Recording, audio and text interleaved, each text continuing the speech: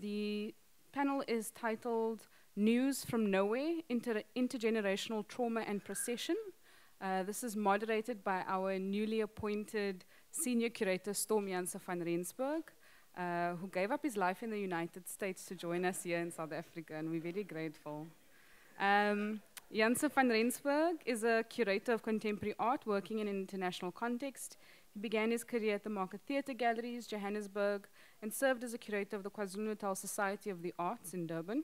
He was a founding member of the Visual Arts Network of South Africa and senior curator at Goodman Gallery from 2007 to 2012. He lived and worked in Berlin, Germany from 2012 to 2015 as an independent curator and researcher, and worked with leading institutions in the city such as Savvy Contemporary and Haus de Cultuur in De Welt. He was a fellow of the Academy for Advanced African Studies in Beirut and co-curated projects there as well. He's edited and written for a number of exhibition catalogs and journals. As head curator of exhibitions at the Savannah College of Art and Design, SCAD Savannah, from 2015 to 2019, he was responsible for a group exhibition celebrating the centennial of the life and legacy of Jacob Lawrence in 2017. Other group exhibitions at the museum include In Passing, American Landscape Photograph, and Frederick Douglass, Embers of Freedom, developed collaboratively with curatorial colleagues among numerous other solo exhibitions by leading international artists. Currently serves, as I said, as our senior curator here at Zeitz MOCAA. And he will be joined by Nkule Mabaso, Premesh Lalu, Michael Godby, and Andrew Lamprecht. If I can hand over to Storm. Thank you.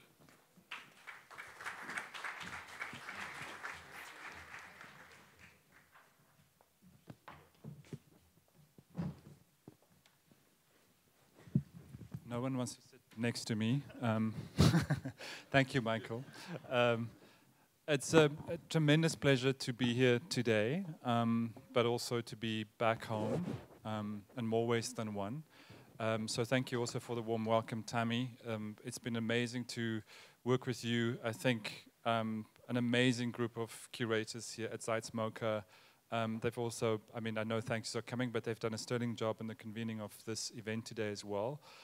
So really just kind of diving, into a kind of a wonderful, discursive moment also for the institution. So our title is a loose framework that with our panelists today will be engaged with specifically and also quite generically. And I think we have really wonderful panelists here that's going to share their insights with it. Art in the State of Siege, Trauma and Procession in the Work of Kentridge and his Contemporaries. Of course, the Procession, there's a floor dedicated here at the museum broadly to the theme of the Procession. Of course, in William's work, it is between the political, the religious, also the performative, the celebratory. So where these things come together, I think where a lot of the power of this particular image or kind of thematic lies. I'm going to briefly introduce our wonderful panelists to you and the order that they're going to present. So on my immediate left here is Michael Godby, who is Emeritus Professor of History of Art at the University of Cape Town, and he has written extensively on William. He received his BA from Trinity College Dublin, his MA from Birmingham University, and his PhD from Witwatersrand University. He has published and lectured on early Renaissance art, English 18th century art, but particularly William Hogarth, 19th and 20th century South African art, and the history of South African photography.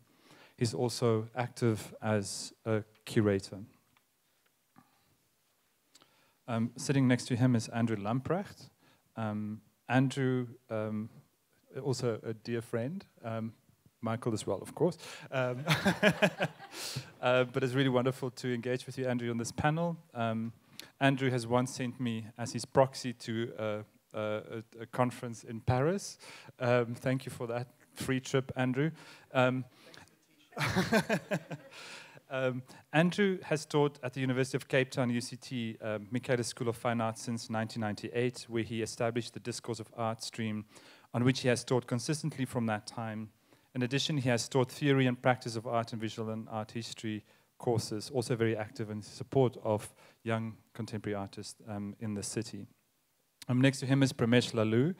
Pramesh, our last engagement was in Berlin, so really great to be on the stage with you again. Pramesh is Director of the Department of Science and Technology and National Research Foundation Flagship Center. He recently stepped. He's free now, great. But did tremendous work at the Research Foundation Flagship Center for Humanities Research at the University of the Western Cape, leaving an incredible legacy there.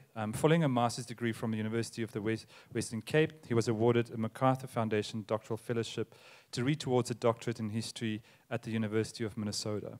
After 16 years at UWC in the Department of History as an associate professor, Lalou was awarded an Andrew W. Mellon Foundation grant to convene a fellowship program in the study of the humanities in Africa.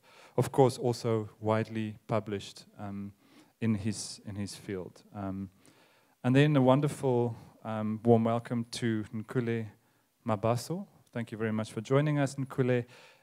She graduated with a fine arts degree from the University of Cape Town in 2011 and received a master's degree at the postgraduate program in curating at ZHDK in Zurich in 2014.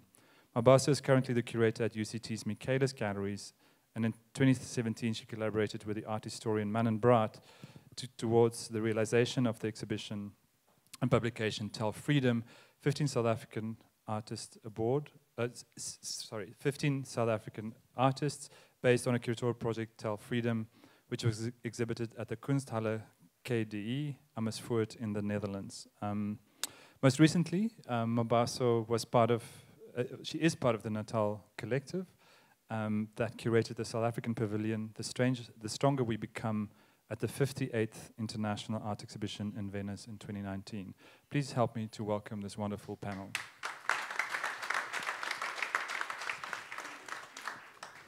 And I'm going to hand over to Michael. Hello, good. I'm glad that Storm read out the different title from the one that is on your screens, because the title that I'm actually working with is Art in a State of Siege, Trauma and Procession in the Work of Kentridge and His Contemporaries. I won't be talking about his contemporaries. There's quite enough to talk about and more in the work of Kentridge, of course.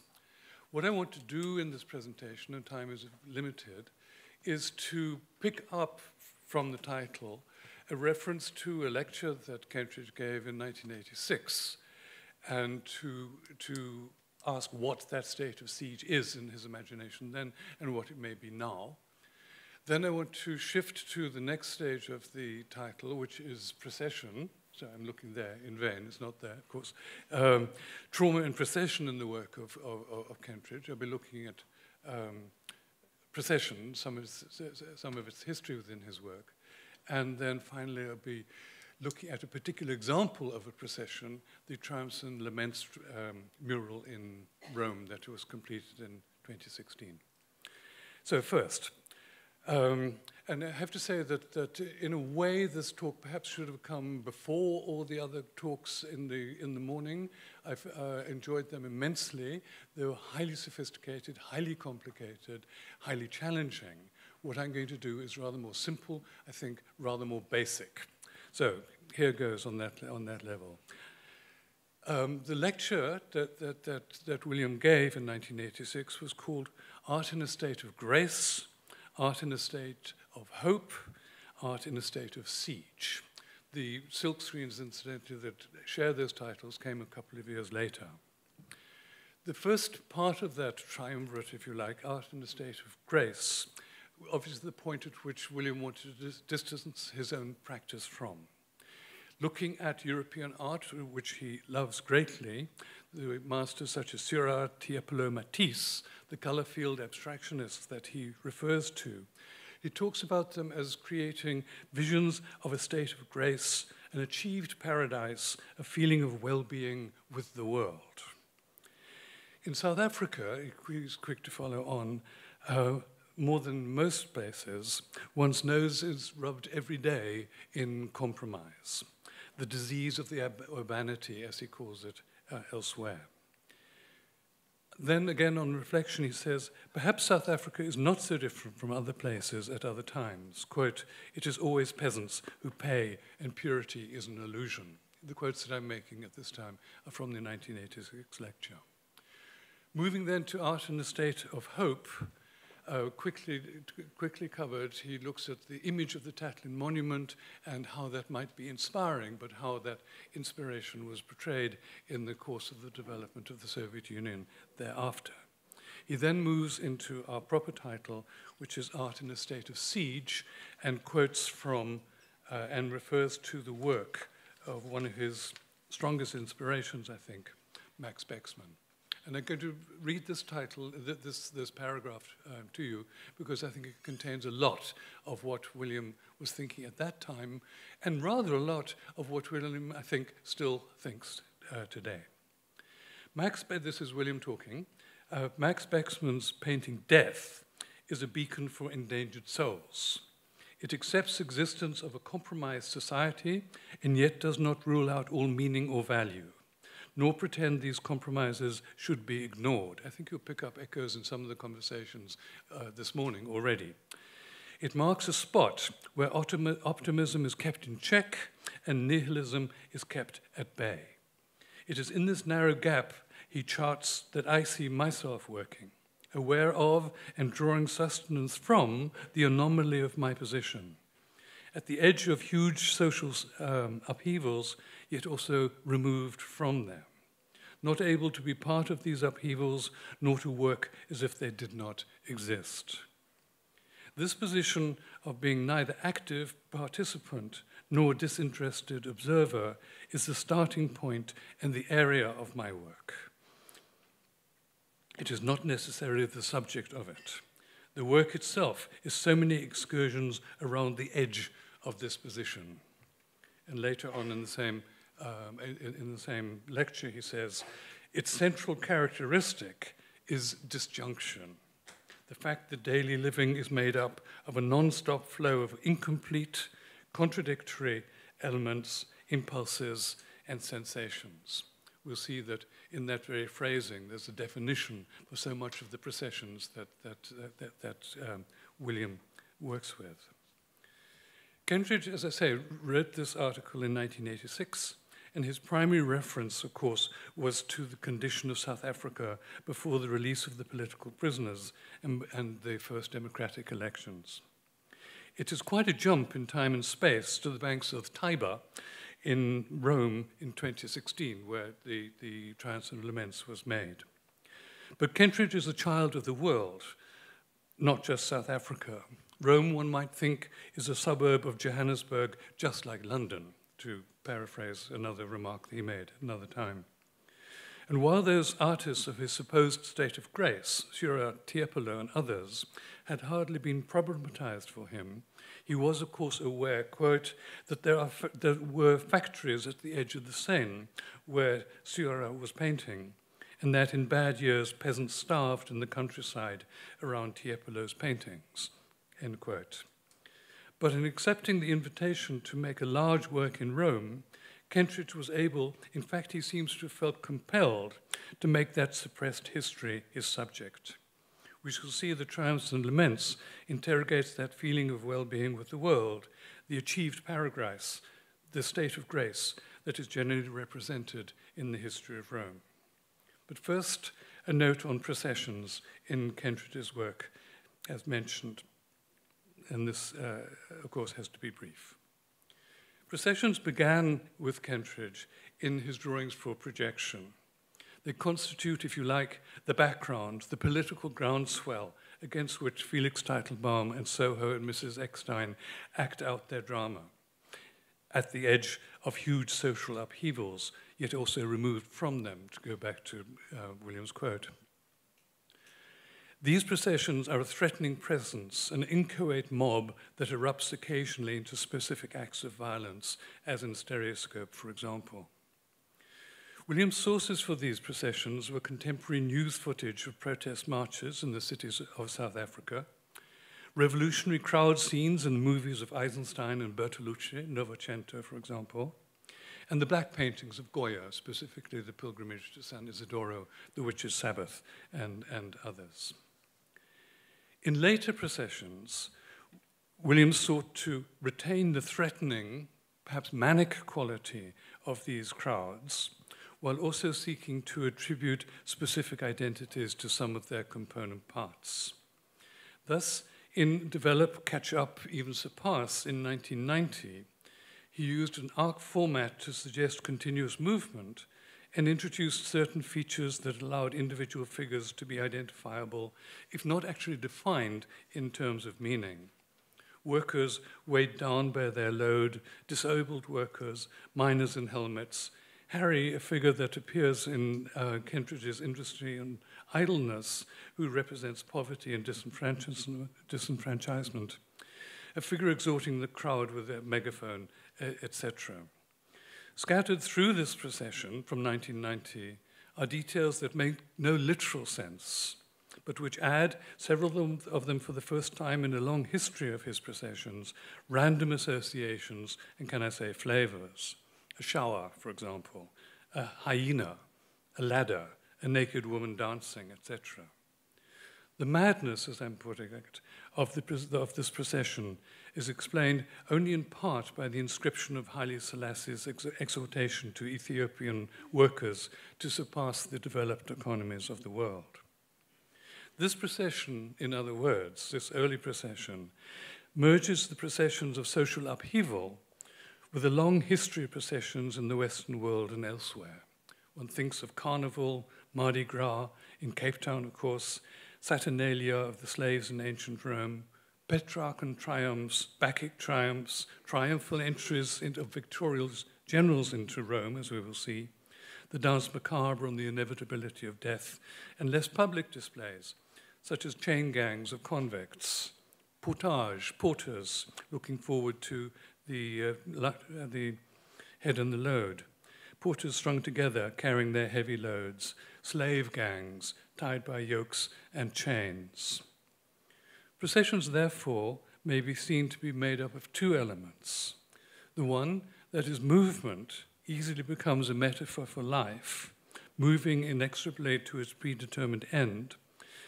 Kentridge has recently said on later iterations of the metaphor, quote, "The procession is a form that records the fact that here in the 21st century, human foot power is still the primary means of locomotion, and we are still locked in the manual labor of individual bodies as a way of making the world."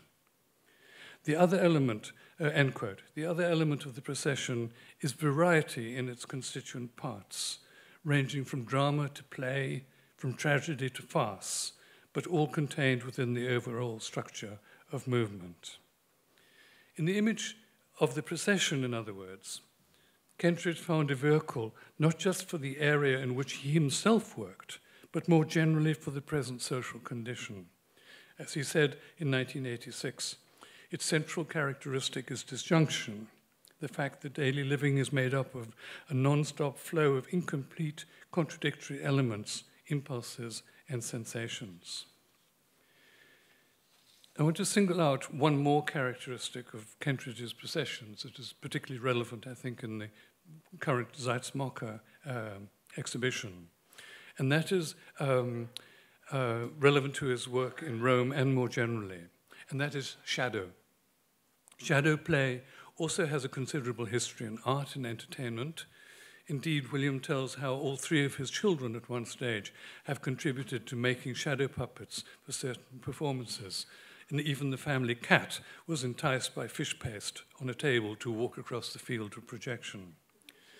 But more seriously, if one can say that, he has written at length and elsewhere that the shadow is the principal image in the story of Plato's cave, in which humankind is imagined to be tied down in such a way as it can see nothing else but the progress of shadow movement across a wall, and that it is the role of the philosopher or artist to bring humankind out of the cave and confront actual three-dimensional reality. Kentridge clearly is fascinated by the nature of the shadow, its relationship to reality, and the special quality it contributes to the theme of the procession. How much time have I got? 5 minutes. Okay, can we look at the, yes, here we are, the banks of the Tiber. We've got, with the Triumphs and Laments mural, you can see it's lit up and occupying about 500 meters of the Lung'Arno. In the background, noticeably, is the dome of St. Peter's. And there's a clear reference within the structure and the making of the mural to that high Renaissance monument. Behind one, as this photograph is taken, is the ghetto of Rome that William also references in this work in one way or another. The two things that I can do now, I can show you quickly a cut from the opening procession, the opening nights of the mural, and I'll keep it down to a minute or two, if I may. Here we go.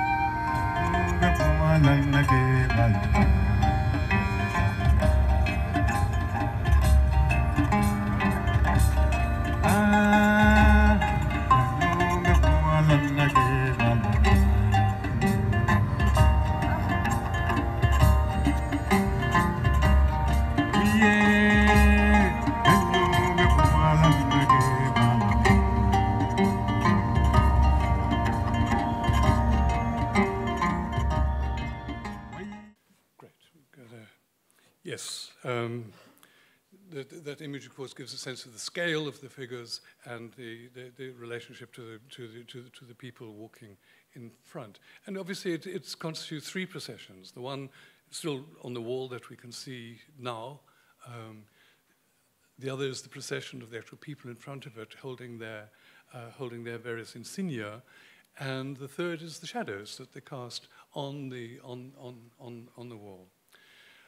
I referred for a moment ago to the presence of St. Peter's in the background, and as a reference to the historic Rome, the Rome that one knows, that one visits, that one celebrates, and that is generally published by the city and its tourism boards. William seems to want to engage with that image of Rome and actually question, contradict the history that underlies that.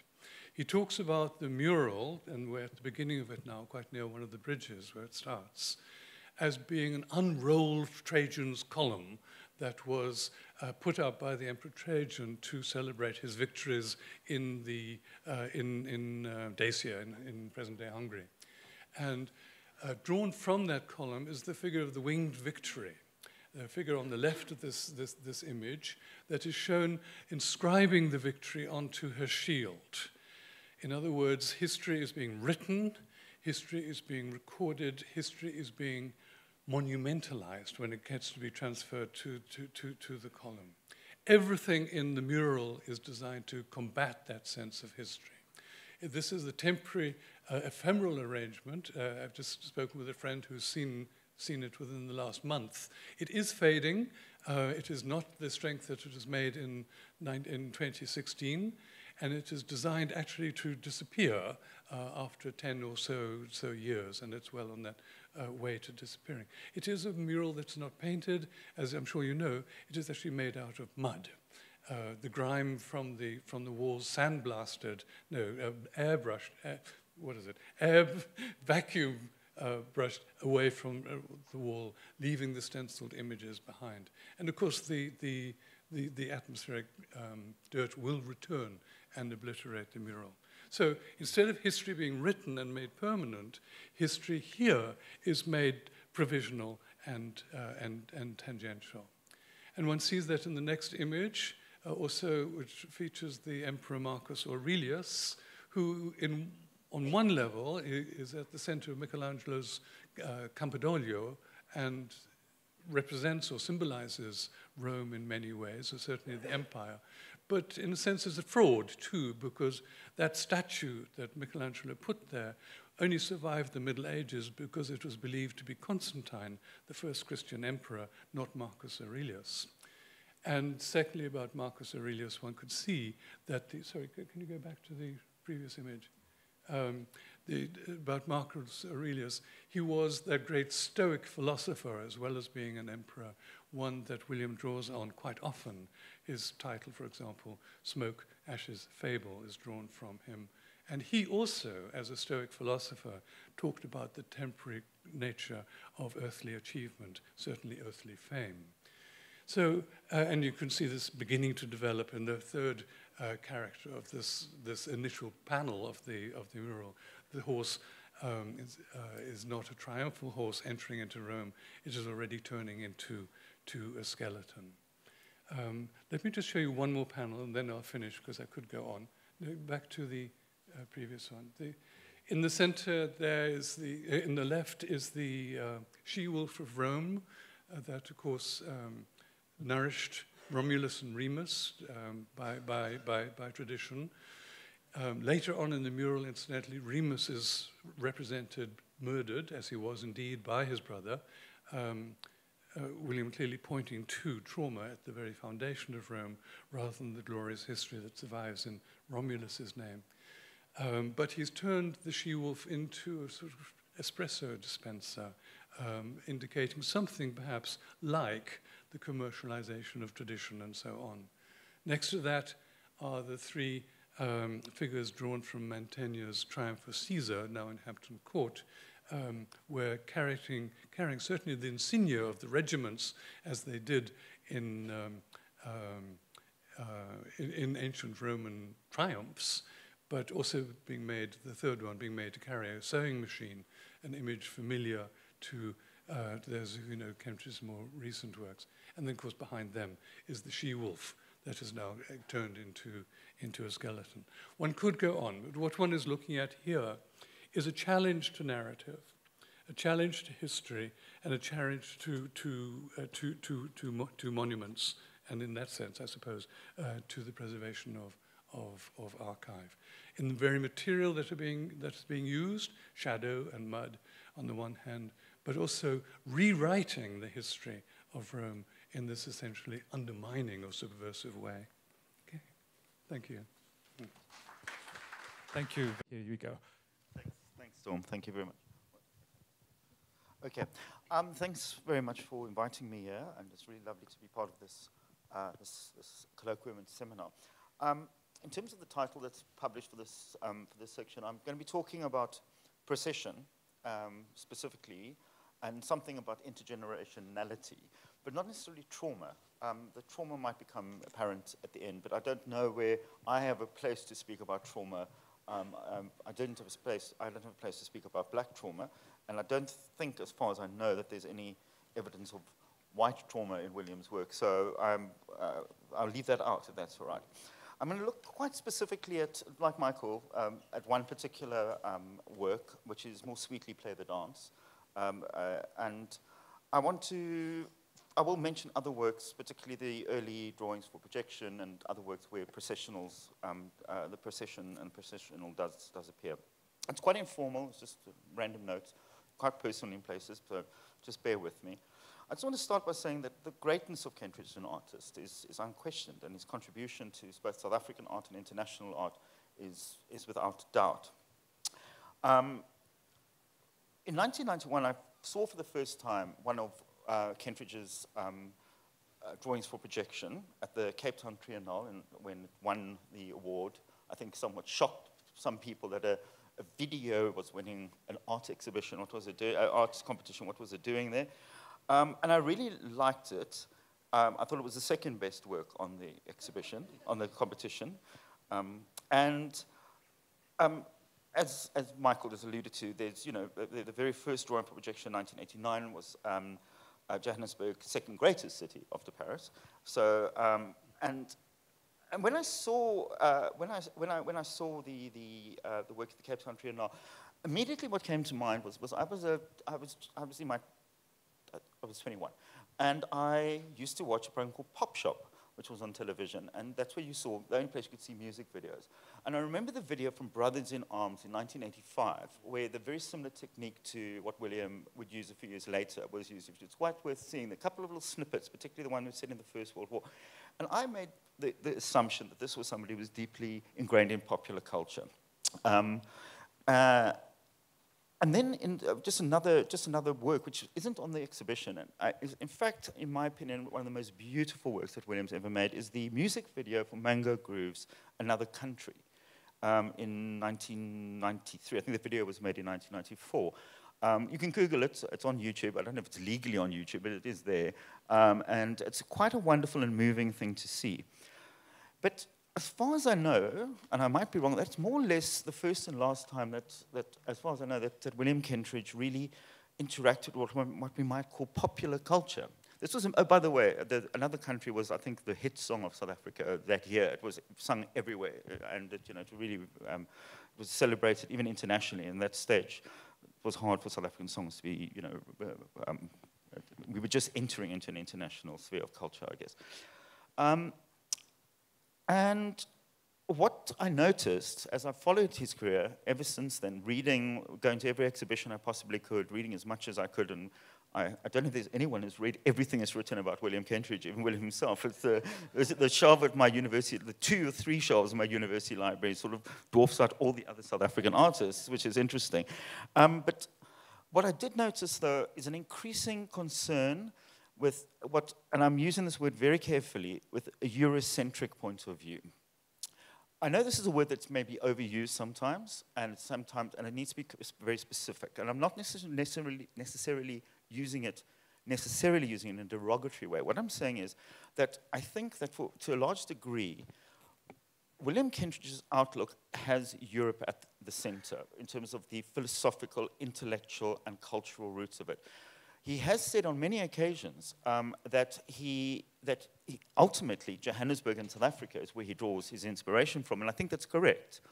But the way it manifests is often through a kind of lens which could be seen as coming from European culture. And references what I think once would have been called high culture, opera, plays by modernist writers and things like that. Not the popular culture of Mango Groove, right? And I think what's happened even further is that there's this attempt, a desire to even find obscure, paracanonical, if you like, just outside the canon works by well-known writers, composers, philosophers, etc., and to almost revitalize them or to give them a new voice. Very brilliantly and very beautifully. I don't think anyone who's seen one of the Kentridge operas or theatre performances can doubt the absolute beauty. But it's still a niggling worry for me that there's this centering on European culture, European ideas, and I think it might have something to do with what I know from the sources I've read of the environment in which he grew up, in an extremely cultured environment. I imagine there must have been great access to intellectuals, into works of high culture musically and in terms of literature, etc., etc. I mean, it's quite interesting because when I was like 12 or 13, I remember reading Gogol for the first time. I took it out of Weiberg Public Library. I read The Overcoat, I remember, first, and I really loved it. And I also remember going to Weiberg Public Library and taking out every box set of opera on LP. But I was a very strange child, and I was a bit of a nerd, and I kind of got beaten up a few times for that kind of thing. I do distinctly remember, there was a bit of trauma, but I do distinctly remember once somebody coming up to me in the hallway and saying, "Do you know the Smiths and Morrissey?" And I said, "No, but I know, Stravinsky," or something like that. So I'm saying this because I think there is a kind of weird similarity, and that's why I've always enjoyed William's work, because I have access to some of those. I happen to have access as a privileged white kid who had access to extremely good public library reserved for white kids and adults to get that kind of to get that kind of culture. And certainly it didn't cross my mind at that time that there was a whole world of interesting other things out there. So I've always enjoyed Williams' work for that reason. So moving back to more sweetly play the dance, my question is, where is the processional? Where are the crowd scenes that occur in the early drawings for projection, like Johannesburg's second greatest city, the Mango Groove video, where you see this wonderful, these crowd scenes of the masses coming towards a sort of central place. Is that central place the art that is on the exhibition, or is it something else? That's a question I pose.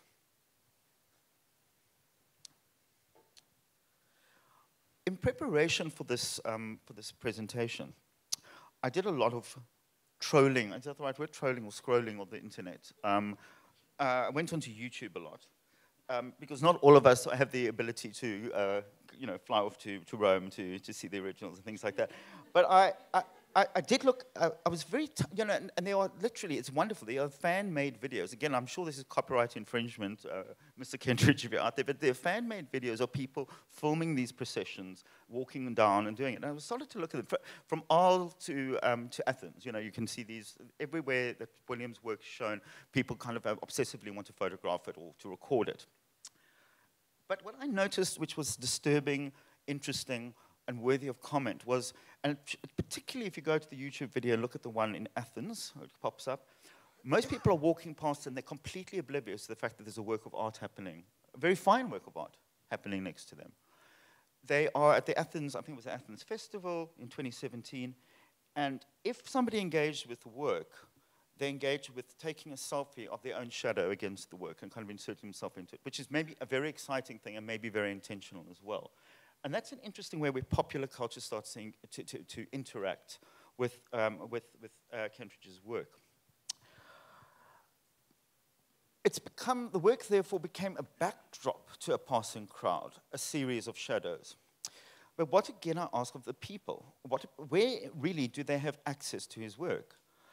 And when I say access, I mean not just physical access, the Zeitz MOCAA right now in Cape Town, if you're lucky enough, and many other public places next to the banks of the Tiber, etc. But I mean also a psychological access, an intellectual access, a historical access.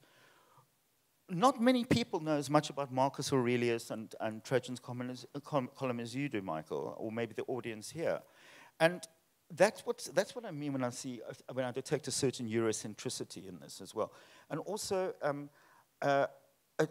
this is where the intergenerational thing becomes quite interesting.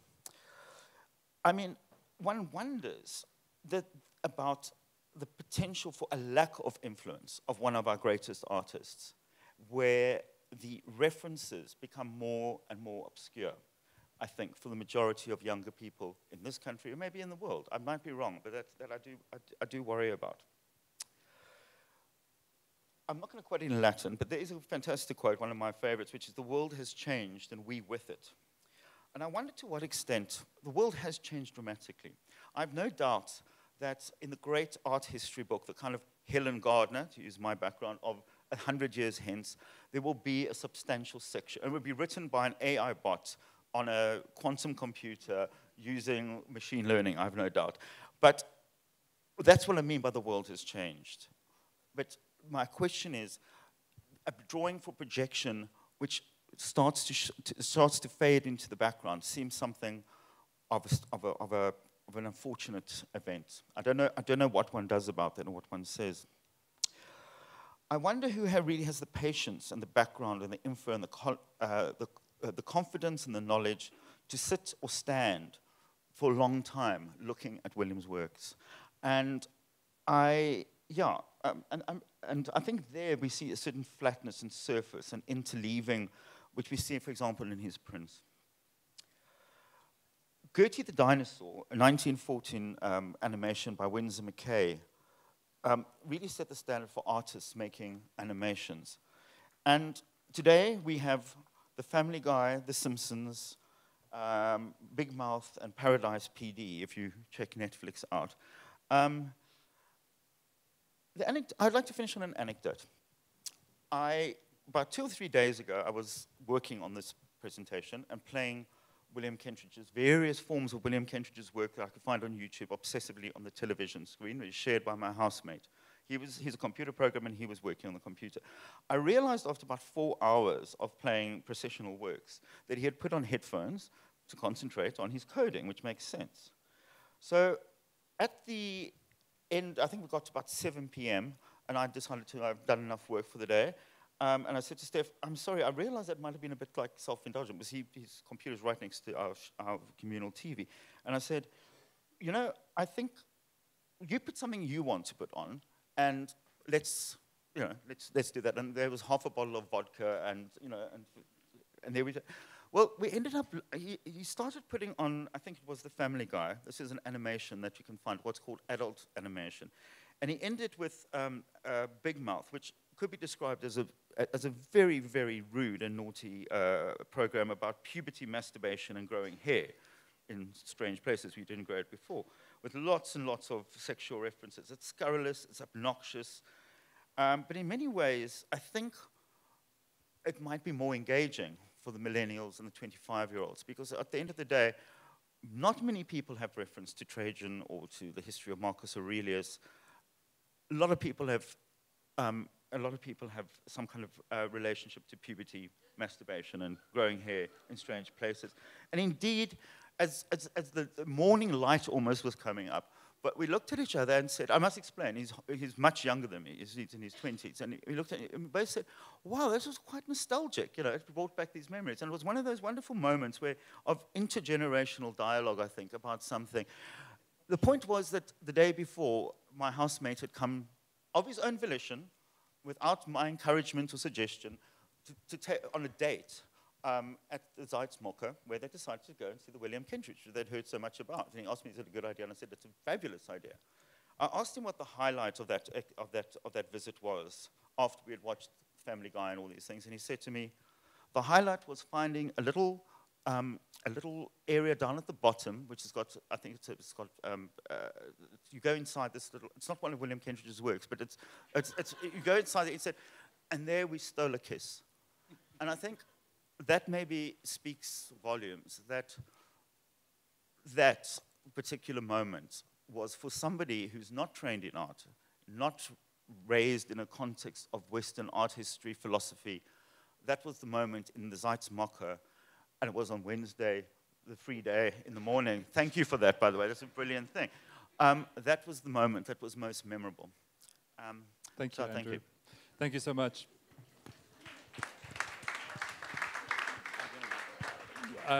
I would love to dive into, I'm sure there's a lot of questions for you right now, but I think let's go to our next presenter, Pramesh. Are you okay there? Thank you. Yes, please. Thank you. Thank you, Pramesh. Thank you very much. History says, don't hope on this side of the grave. But then once in a lifetime, the longed-for tidal wave of justice can rise up, and hope and history rhyme. As many of you know, Seamus Heaney read these lines on the occasion of Nelson Mandela's release from prison in 1990. I rediscovered the poem and the detail about its recitation while on a writing fellowship at Trinity College, Dublin, where I'd been working on a book on the uncanny returns of race. It proved fortuitous to happen upon Heaney's intricately woven cure at Troy in a museum established to honor the gift of his poetry while writing about the uncanny returns of race. The optimism of Heaney brought to mind how in the struggle to disavow race, the longed-for tidal wave that led to the abolition of slavery and the end of apartheid failed to deliver on a promise. If anything, race proved to be more durable than hope and history combined. Yet, by the same token, Heaney left me wondering whether the end of apartheid in 1994 could fulfill the promise that was left unfulfilled with the end of slavery in 1834. Could the post-apartheid offer us an opportunity to find our way to a place where hope and history rhymed? If the desire for the post-apartheid seemed imperiled on both sides of the grave, the possibility of transcending race seemed an even more distant worry in Ireland. Many Irish believe fervently that Ireland is free of the problem of race, notwithstanding the history of British colonialism or evidence of Irish participation in the project of imperial expansion. Until, that is, Liam Neeson confessed to wanting to kill a black bastard following the rape of a close friend. Only then was the question of whether race mattered posed in the form of a panel discussion in a Trinity discussion series titled Behind the Headlines. As a participant on the panel, I pointed to the dangers of trivializing race, as had been the case in the popular press, and that race was not merely a matter of epidermalization or colonial subjection, but in its current form of global intensification had become deeply ingrained in the expansion of technological resources. To make my point, I reflected on Faustus in Africa, a collaboratively conceived theatrical work by William Kentridge and the Handspring Puppet Company, about which I had been writing in a somewhat different register at the time. Faustus in Africa proved sufficient for my efforts to argue the case of race and imperialism in post-colonial Ireland. The 1995 reenactment of Goethe's 1830s version of Faustus seemed to make intelligible a reading of race as the justification that lay behind imperial conquest. A form of biopolitics coupled with imperial excess, the play revealed how the specter of race that buoyed colonial expansion ultimately fed the European appetite of conspicuous consumption. I opted to read the wager between God and Mephistopheles in the opening scenes as a wager on the subsumption of race to class, where race is ultimately subsumed to the imperial project through a process of the education of desire. While useful to show how race defined our shared post-colonial modernity as a supplement of economic globalization, I admittedly approached the play as a limited and predictable plot of a chronicle of a death foretold. I viewed it somewhat expediently for the purposes of a public talk that extended a familiar account in the story of the rise of apartheid as a view on the receding horizon of apartheid, on that colonial and imperial past through which it was constituted. As I mulled over the questions, I gradually realized that the historicist grid through which I had interpreted Faustus in Africa was the same grid that produced the large-scale belief that Ireland was free of the problem of race. Something about the historicist rendering of the problem of race troubled me in subsequent days. The discomfort was felt more intensely when another fortuitous encounter in the National Gallery of Ireland led me to Francis Danby's 1828 epic rendering of the abolition of slavery in the opening of the Sixth Seal. I'm going to ask for the image to just be shown of this. Few works of art keep watch over the drama of a changing world picture over 2 centuries in as striking a manner as Danby's opening of the Sixth Seal. The vast, intricate, and ever-darkening canvas currently on display at the Irish National Gallery is a work of both another time and ours. There is much left to say about Danby's painting, and much more to consider about its circulation, ownership, and the debate the work generated in a fledgling 19th century public sphere. For example, one such detail relates to how the painting was raffled in a lottery, with prints given to prospective competitors of the prize painting, thereby radically altering the market in art and exhibition. The opening combines 2 elements in its composition: the abolition of slavery on the one hand, and a lightning bolt breaching the growing chasm between heaven and earth, signaling the coterminous revolution in communication technologies in the 1830s. Often read as a representation of the onset of an apocalyptic world picture, the painting has long served as a reminder of disorder and degradation associated with the displacement of slave labor by industrial technology. It bore the traces of an age of uncertainty and foreboding, not too dissimilar to ours. For the purposes of this discussion, I wish to call attention to one small but consequential detail about the painting. Brendan Rooney, the curator at the National Gallery, narrates how the painting was mutilated while it was on display in Rochdale, England in 1843. Rooney has spent several years reflecting on the debates, scholarly and public, about the reason for the excising of the unshackled slave at the center of the piece. It's going to be a bit difficult to see this, but I'm going to ask you to trust my vision over yours. In its current display in the National Public Institution in Dublin, One notices with a little effort the stitch with which Danby restored the work and returned the figure of the emancipated slave to the scene from which it had been excised. The mutilation of Danby's painting is indeed crucial, in part because it reveals the sources of the apocalyptic in the work of art. On this read, the slave, I would argue, receives its full subjective meaning as slave only once it is resutured and stitched back into the canvas. Since Danby's opening anticipates the revolution in communication technologies, I suggest in the larger study of which this is a part, that the story of the excision and the resuturing of the slave leaves its imprint on this technological feat. Communication technologies, insofar as they are anti-entropic, mimic the process of mutilation and resuturing. In short, Danby's painting accidentally arrives on the scene of history in the 1830s, whereupon it finds the source of the apocalyptic in the appropriation of the figure of the slave as signifier of race and capacity to the circular causality of communication technology.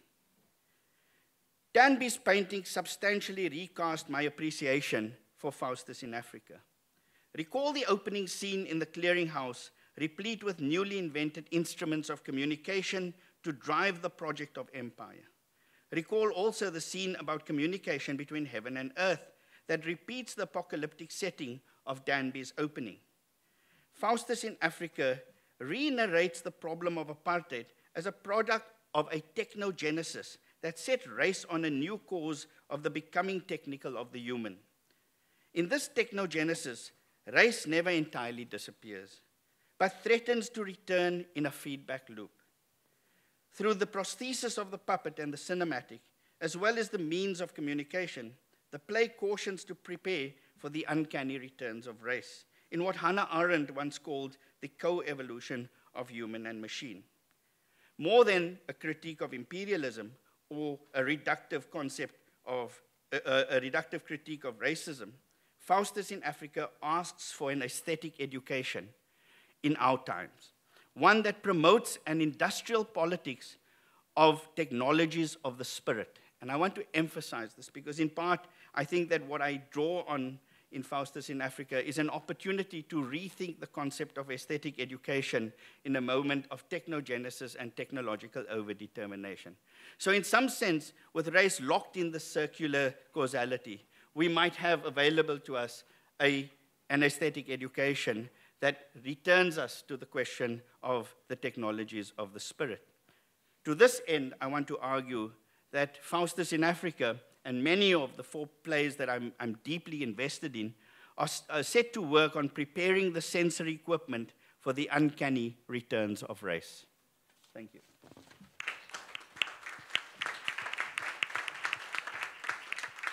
Thank you so much, Pramesh. Pramesh mentioned that he's busy on a book on the 4 plays by collaborative works with William and the Handspring Puppet Company at the moment, so a little context to that. Nkule, I've asked you to be a respondent to, I don't know if you immediately have any responses to any of the positions that has been presented here.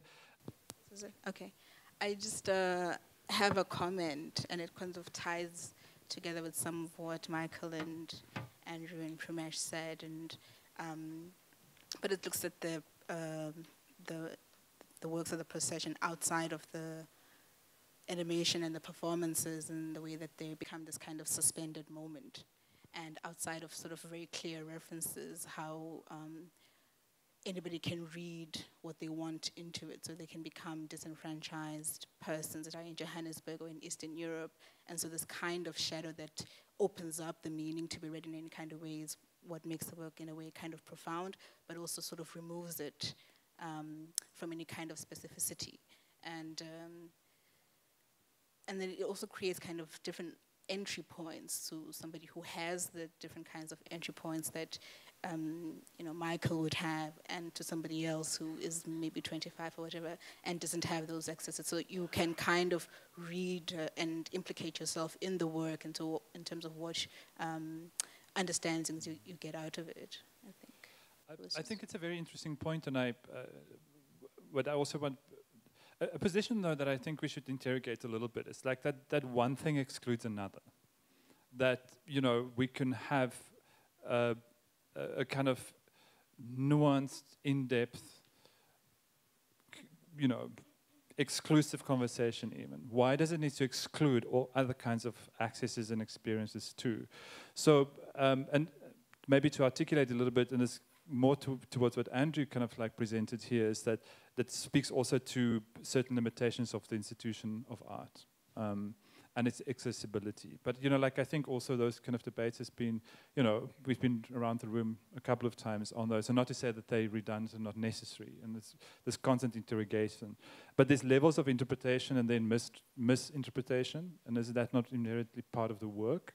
But I also think, like, why should we not defend certain spaces for a kind of, you know, a particular kind of conversation and debate, and that the one doesn't exclude the other, if I repeat my point a little bit. But what I do appreciate also from Andrew is to us to also place William in the kind of the notion of of popular culture, which I think is a very fresh take as well.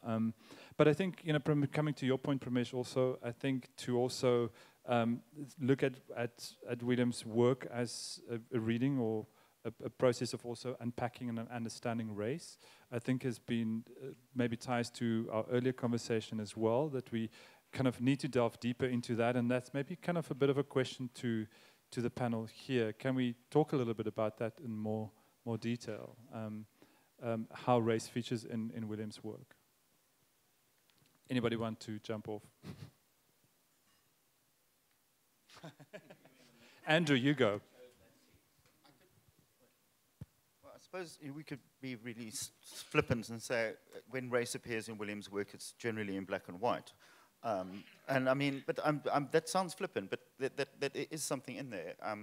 The very act of production is an act of erasure, right? And I'm not suggesting that Kentridge is trying to erase histories, but this is why I was uncomfortable with this word trauma in here, because I mean, the only trauma I see visible being represented in much of William's work is the trauma of the mass of this population of this country, working class black people essentially. And it's not that he has gone delved too deeply into this in recent years, but you know, when you look back at those drawings for projection, I don't think a white heterosexual male artist would be able to speak on behalf of the crowd in the way that William took it upon himself to speak on behalf of the crowd at that time. That's not because that's a product of the times that he and I came out of as privileged white South Africans. So I think it's difficult for me to talk about race in this. So I think what we should talk about is whiteness.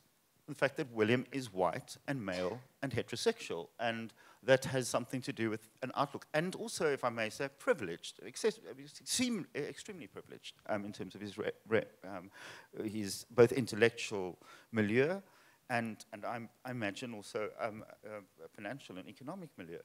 And so that's where I think I can talk about race, is that it comes very much from, as I said before, in the substance of my presentation, it comes from a position of Eurocentrism. But Andrew, those are not the same. I'm sorry, like, let's unpack it. Let's not also conflate that. No, so I don't know, Pramesh, do you have any comments? I do have one comment. For once in my life, I'm going to dare to disagree with you. And in part because, you know, I think that there's a way in which one is always an accomplice to a reading, you know.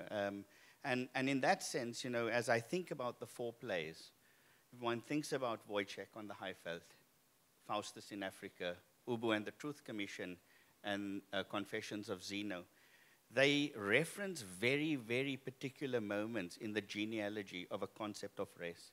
So I'm very concerned about the reductive engagement with the concept of race as a concept of blame. And yeah, that's why I was nodding earlier when Ashraf was speaking, because I think that, you know, that is a dead end. You know, I mean, this is a concept that has, you know, if one takes Stuart Hall, might be thought of as a free-floating signifier that has attached to all mechanisms and conditions of power all around the world. So I would say that we need a more careful rendering of the genealogy of race. The two plays, Buchner's and Goethe's, are written in the midst of the abolition of slavery. And it is intriguing that at that very moment, John Herschel at the Cape has joined together with several others in constituting a massive revolution in communication technologies. And it would be very interesting to think about how race gets reconscripted to the kind of means of technological communication in the moment after 1834. Just one small moment. The Ubu and the Zeno are moments when the major debates on Gestalt are unfolding in Germany. This is pre-fascism. We are trapped in the midst of an apartheid that was educated in the Gestalt moment. In other words, Verwoerd had ended up in Leipzig in 1926, where he was engaged in a massive project around emotional susceptibility or psychological susceptibility. He was part of the debate between Leipzig and Berlin. I mean, those were the first experiments on behavioral psychology. So I would say that what is available to us in these plays is an opportunity to offer a different genealogy of race, to think about what might be possible in disavowing its continuities in South Africa. In other words, to reconstitute an episteme in thinking the post-apartheid. May I briefly respond, just directly? Yes, very briefly. Very briefly. I just want to say, no, then I apologize, because there's a mistake in my, and you're quite right about the conflation. I completely agree with you, which is why I say that, we need to unpack these in more detail. We don't have the time to do it here. It's not it was not my comments were not intended in any way to be a discourse of blame. It's more a discourse of my own complicity as a viewer of a similar generation and level of privilege to Kentridge. Yeah, please do. I mean, we're all unlearning our privilege. Yeah. I mean, every opportunity at literacy is an opportunity also of unlearning privilege. I mean, this is a post-colonial injunction now. Unlearn your privilege. Gayatri Spivak gave it to us. We do it all the time. I mean, there cannot be a reading without a process of unlearning privilege. I'm worried about taking on burden. I think, we're dealing with a construct here that is much, much more fundamental to grapple with than to kind of take it on board as a certain kind of problem of the self. And so I'm saying, the shift that I'm trying to move to inaugurate here is a shift from the epidermis to the technogenesis. And I think if we don't create this distance, there will be no race other than one that consumes us. I would like to ask Michael, a point that you kind of made about this related to history and kind of William's engagement with history as larger subject, but also something that haunts in the work in many ways. But the mural, for example, that's receding or kind of disappearing over time, the inscription in the shield of the victory. Do you mind talking a little bit about historic processes in William's work and how he also contributes to a process of historicization, if you may? That's quite large.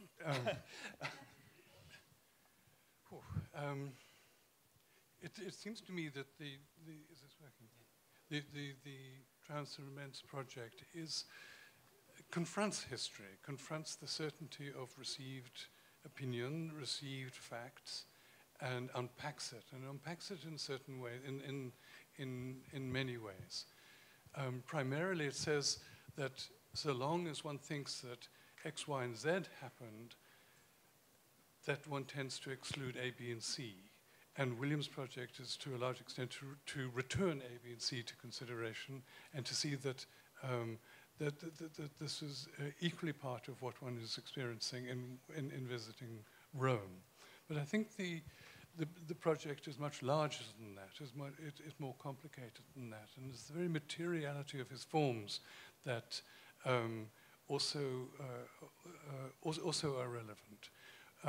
In this instance, of course, what he's talking about is that it's made out of mud, it's made out of grime that will soon be covered and in 10 years or so will make it disappear. But in fact, that particular fact about that Trans-Romance mural ties in with the whole concern that it seems to me that William was involved in, and that is the provisionality of knowledge. That his very openness in his charcoal medium, his refusal to use color, his what he calls Stone Age animation, all of these features in his work are saying this exists from this point of view, but not from that point of view. This exists for this moment, but not for the next moment. It is the truth is provisional in that sense. It is negotiated in a sense, and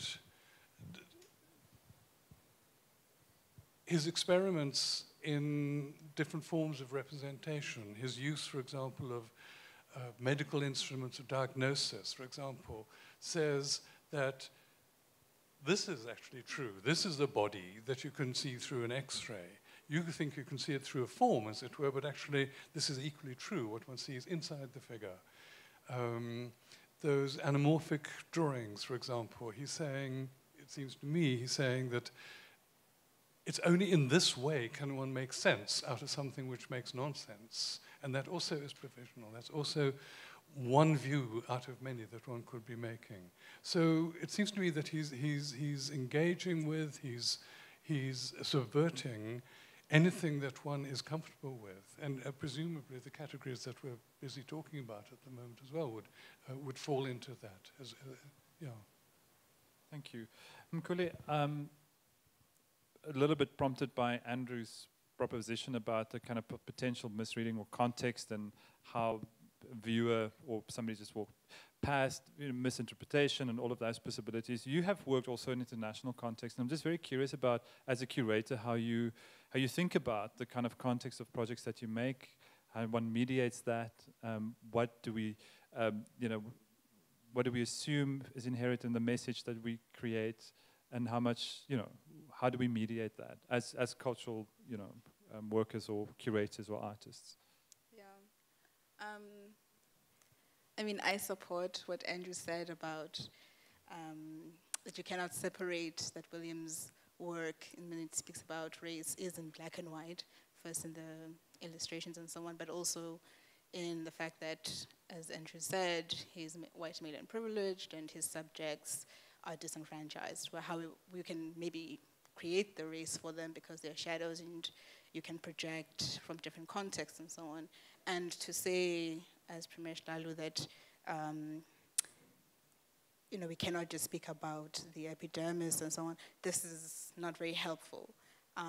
Certainly when I consider my projects, and for example, I can speak about the Tell Freedom project that we did in the Netherlands. It was about interrogating their history with South Africa and also understanding that in their schools and history books, they don't actually engage with the colonialism that the Netherlands performed in South Africa and other African countries, as well as the colonialism that they performed in South America.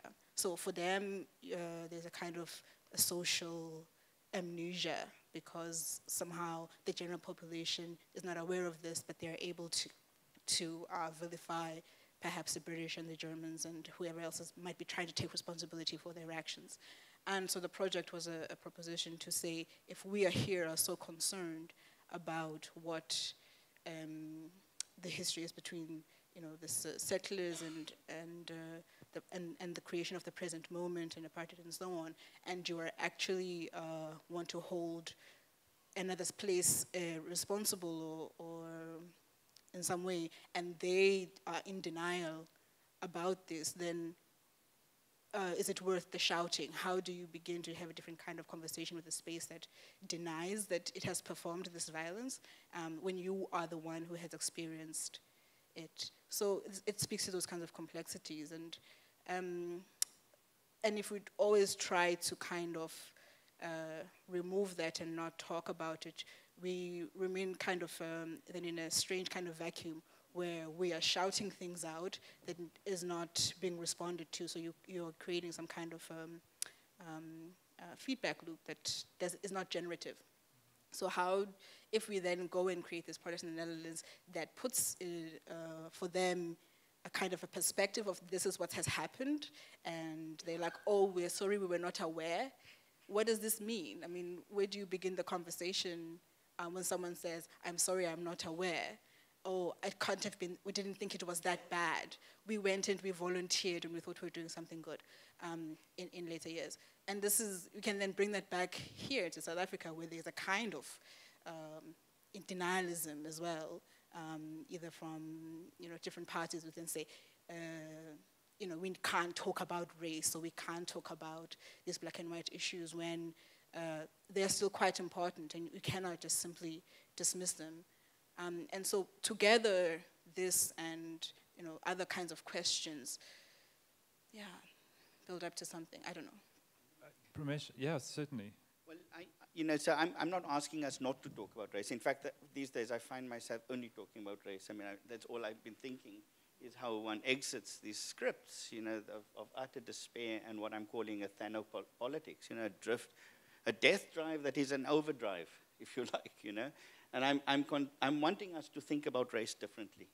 And in that sense, I'm wondering whether the model that we're thinking about apartheid, the critique of apartheid, which includes, one of my critiques of some of William's work is that it's extremely Rand-centric. So rather than Eurocentrism, there's a Rand-centrism, and one wonders, what happened to the Eastern Cape, what happened, to all of these other spaces in this country, or in this geography. But those are questions for another time.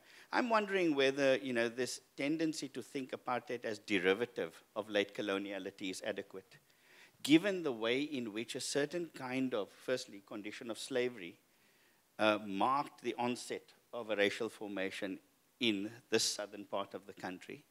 But more importantly, in the way in which a certain kind of technological process had constituted race in varied ways across the 2 centuries.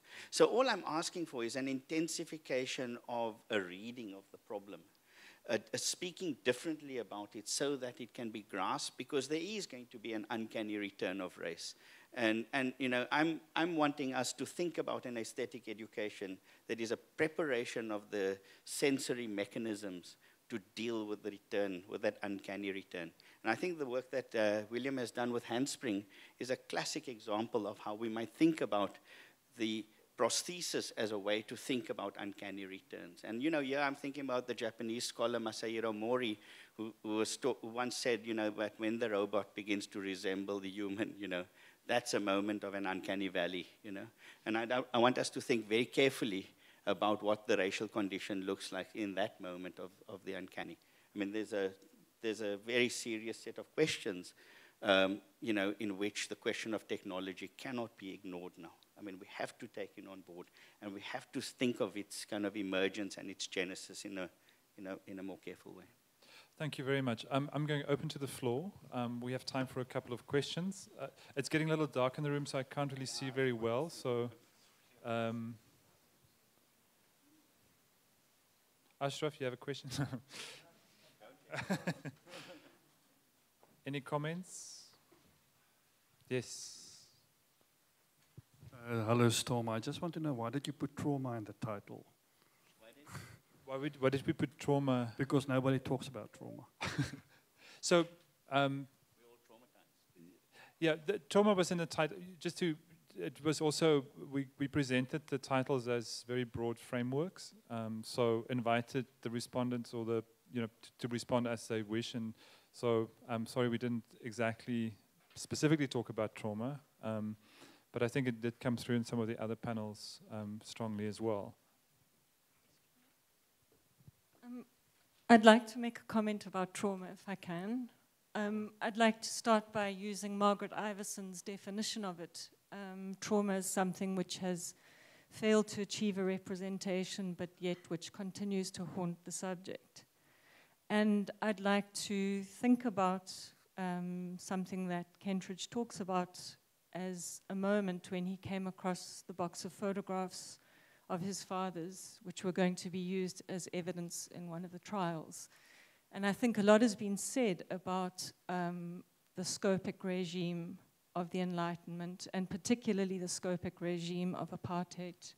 We've talked about how we get past an epidermalization, etc. And I think a productive way to think about erasure and what, perhaps in a very subjective way, Kentridge may have attempted to recuperate is something like the trauma of a primal scene, of a subject in formation, living at a time of the hypervigilance of state machinery, which was conditioned through the visual, and that his intense exploration of the technologies of sight may in fact have been, in quite a foundational way, a response to that moment.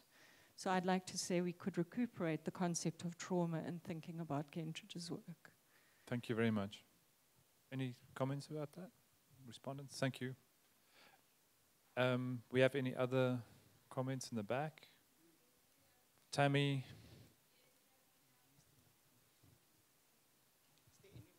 Thank you. Thank you to all speakers, all four, for very interesting things. I feel kind of duty-bound to reply to some of the things that Andrew said.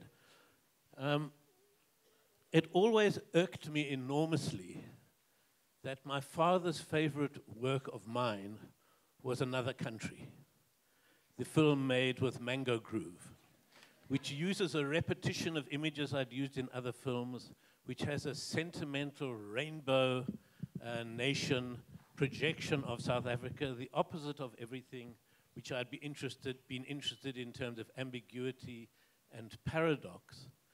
And it certainly made me determined, having done that film, never to do another one like that. And I think part of the allure of the film was certainly the erotics of Claire Johnson's soft grey jersey that she wears while singing the song. So, but I want to talk about a couple of other things. There are harder questions, and those are real questions for me of what you describe as Eurocentrism. It's true that the works I've based a lot of my work on are European classics.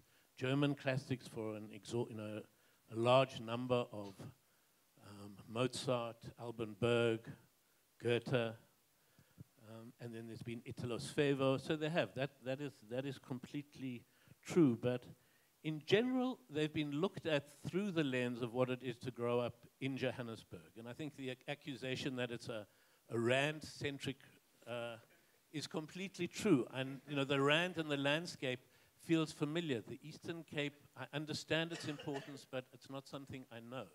In Johannesburg at the moment, we have, or around Johannesburg, the phenomenon of the Zama informal artisanal miners, which for me is a kind of a prescient view of what's going to happen in the rest of the world, where the informal economy has to survive on its own because the formal economy is collapsing, and that's visible around Johannesburg in a very immediate way. So there's a kind of naturalism. And Andrew, you're right, that in the time that we grew up, certainly that I grew up, there was a sense of all attempts at looking at traditional Africa were completely tainted by the nationalist policy of saying that's what Africans were. And that European books, if it was written by a European author, was only for Europeans to read. And a house and a film and a gramophone was for Europeans, and a mud hut was for Africans. And part of the fight against apartheid from childhood onwards was to say, no, the great works of the world, whether they're from South America or they're from Japan or they're from the Cameroon, are not restricted simply to the people who made them and the people around them. And so there is this ambiguity and this continuing paradoxical question of, does the work come out of Europe? And certainly, obviously, it comes out of a white, male, heterosexual, Jewish, 63-year-old viewpoint from a Johannesburg suburb. You can narrow it as neat as you like. And I would never dream of saying, I'm going to speak with the voice of an unemployed black woman because I can know her experience. And I think in this case, there's a question which we don't have time for today between the difference between empathy, which seems a very difficult concept to pretend that you can feel the same as someone else, and sympathy, which is a fellow feeling alongside acknowledging the gap, as it was described early on. But the only thing that I really do want to respond to is the question of popular culture. And also, come on, a kiss. Just think of a secret kiss, the softness of lips, the exchange of pheromones, the saliva, the risk that you're going to be caught, the jeopardy that you're in.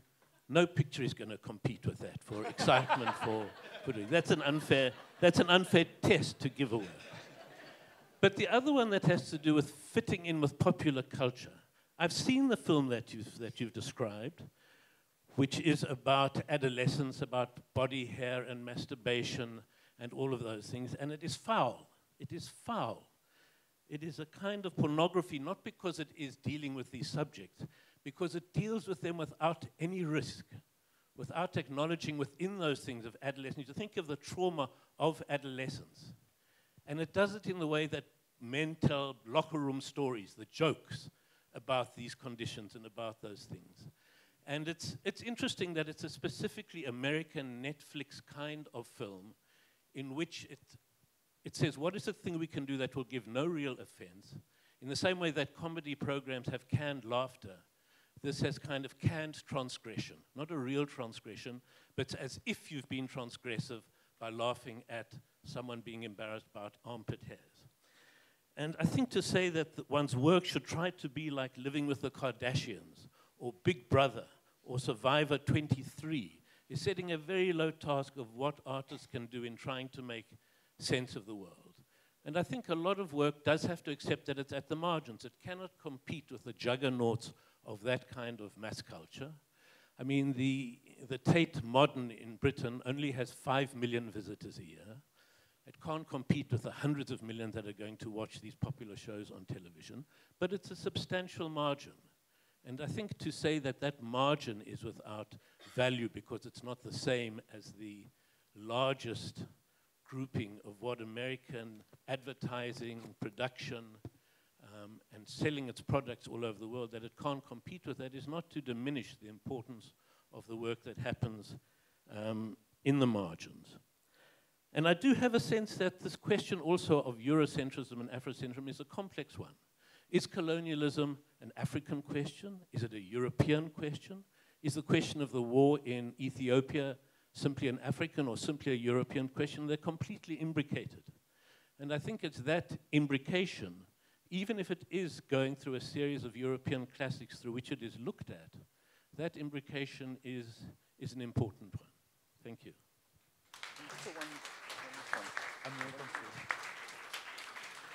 I just want to say thank you. May I just say thank you to William for that. I really appreciate you taking my comments as seriously as you have. And I mean, it's obviously a conversation which we'd have to have offline or in a different form. And I do appreciate you taking my points seriously and responding to them in the way that you have, even though we might disagree. And I'm very pleased that I have similar schmaltzy tastes as Sydney. So if that's the case, I'm very happy. But we'll continue it. So thank you very much. Thank you, everyone. We are going to get ready for the next session. Sorry, I can't see you. Okay, it's okay. I want to take on a remark made from the woman behind me over there about trauma. The remark was, trauma is a failure to achieve a representation, but continues to haunt the subject. I find that a very, very interesting formulation in the light of a number of debates, particularly ones presented by Pramesh Lalu, because I would argue that trauma is actually taking on the form of representation in a very dangerous way currently in terms of populism and the manufacture of identity politics.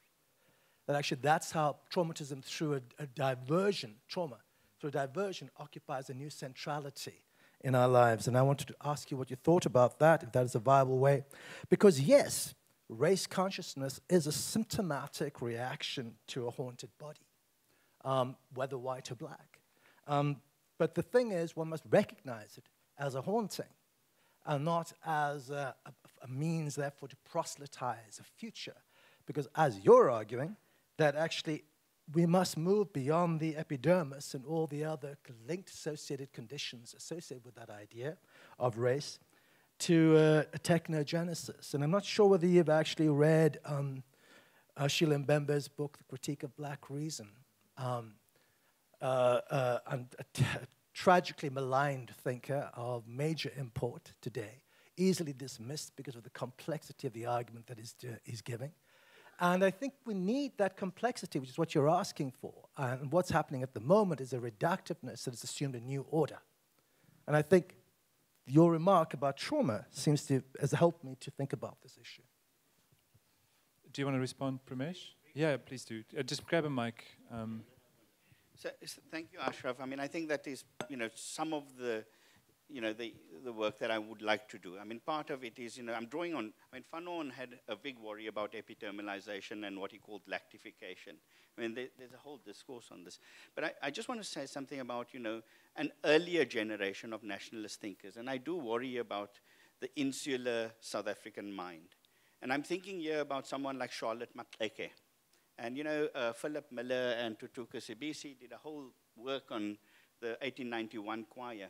But Maxeke is absolutely fundamental to the way Du Bois rearranges his thought on race and Africa. And I'm wondering about, what's happening in the space of that set of exchanges.